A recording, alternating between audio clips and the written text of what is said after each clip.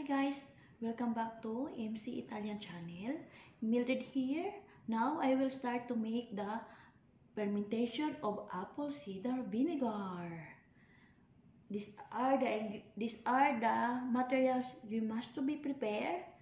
The 3 pieces of apple, the jar, white sugar, filtered water, and rubber, and the cloth. Cloth you must to put to cover the top of the jar. Now let's start to remove the seeds of the apple.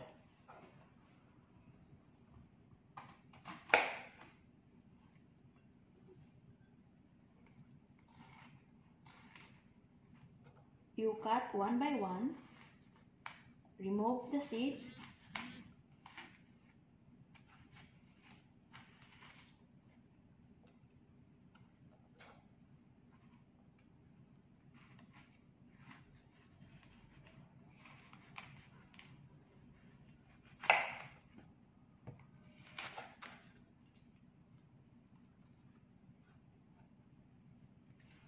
Fermentation process maximum 2 months.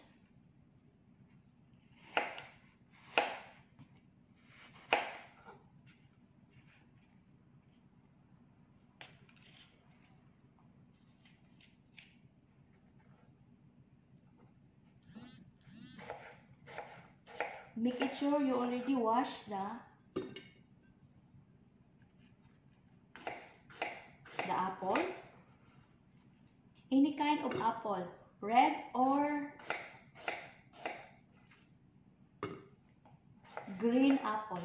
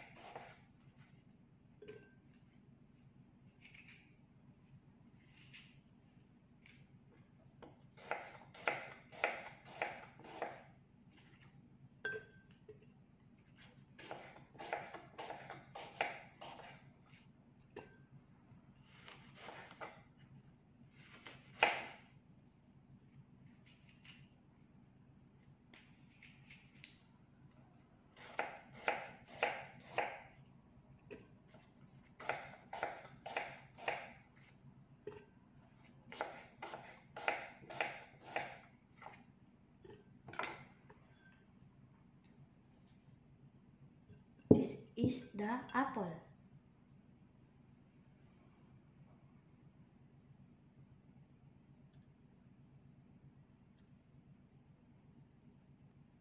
Let's start to put the water until the apple labels.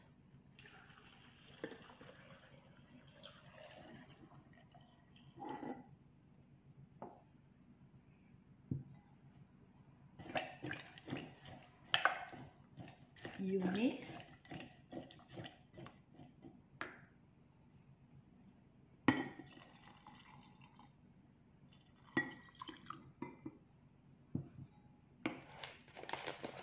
You add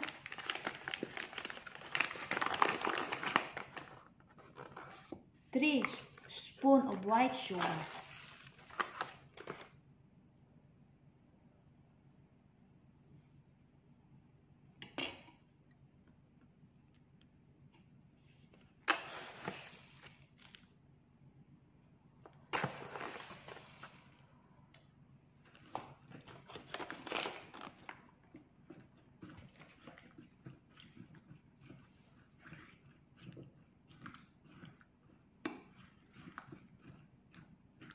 This is the first day how to process the fermentation of apple cider vinegar.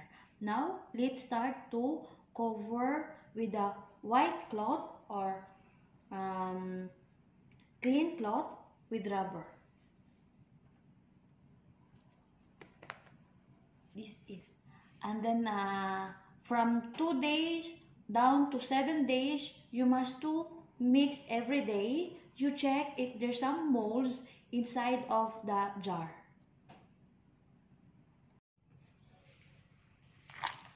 I mix this from day 2 until day 7. These are the effect of my fermentation of apple cider vinegar.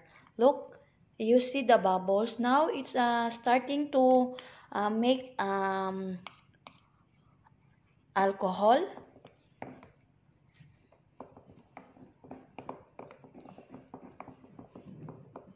I smell the alcohol. You must to check every day so you can see if there's some bad molds.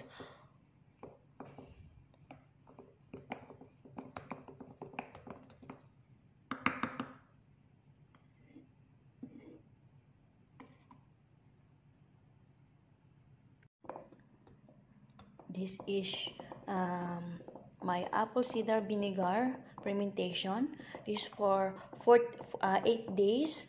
Every day I smell totally smell alcohol now. Totally I smell alcohol. Every day you must do mix same process until 1 month to remove the apple.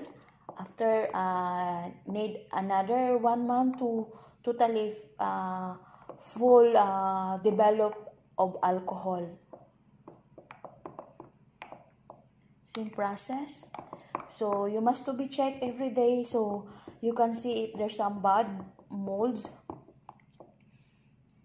Totally smell alcohol now. My fermentation of apple cider vinegar. It takes time to produce as alcohol. My apple cider vinegar, 23 days. Now I smell totally alcohol. But this one, it need more time to become strong alcohol. Every day, you must to open day by day to mix, and then you check if there's some bad molds. These are the one, guys. These are already 1 month. The apple cider. I already smell the strong alcohol, but it needs more time to totally pure alcohol. Now I will put this one in the jar to transfer to the other jar to strain the skin of the apple.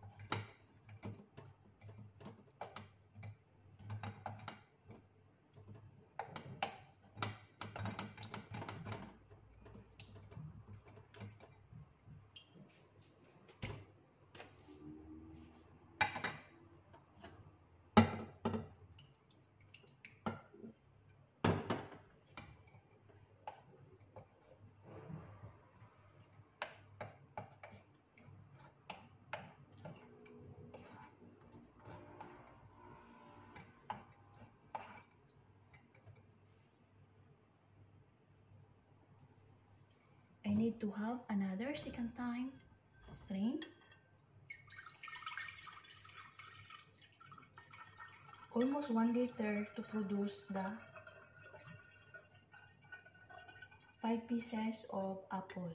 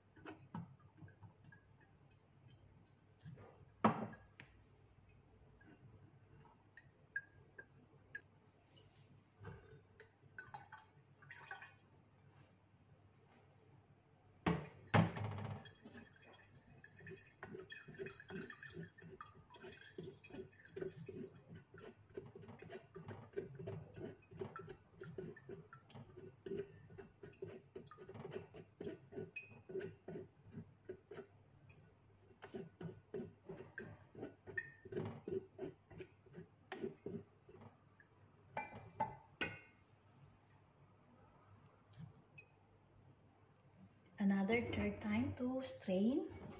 Totally remove the apple. Make sure you put in the jar, the tin jar, and then need another one month to totally full develop as alcohol.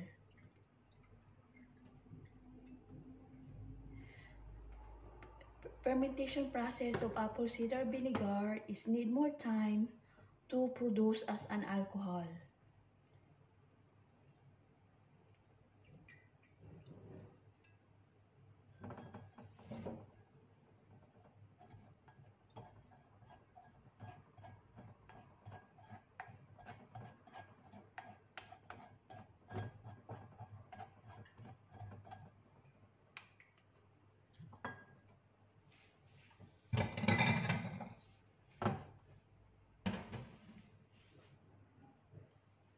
Now it's already done. My homemade apple cider vinegar step-by-step process. Make it sure you have a cover to another 1 month to totally full develop as an alcohol. This is it, guys. Make it sure another to put cover with rubber, and then another 1 month to totally full develop as an alcohol. But you need to check one by one. Every day, you must to mix every day this vinegar. I hope guys you enjoy watching my vlog, my homemade apple cider vinegar step-by-step process. Enjoy watching my vlog. Thank you guys.